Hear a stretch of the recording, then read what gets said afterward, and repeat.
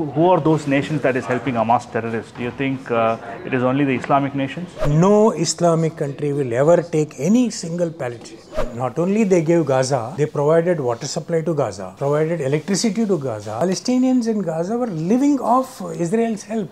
Most important is their citizens and the soldiers. Israel has very limited population. Fortunately, all 18 lakhs are the nationals. Then comes the artillery fire. Then comes the tanks. Then the most complicated phase of war is house-to-house search and room-to-room search. You know what is the cost of war for Israel? Every day it is spending $150 million. Now that they will occupy Gaza, I mean retain Gaza to be precise, not occupy, because it was their land given to Hamas. I hope that the government doesn't do the same mistake of giving back Gaza to Hamas terrorists.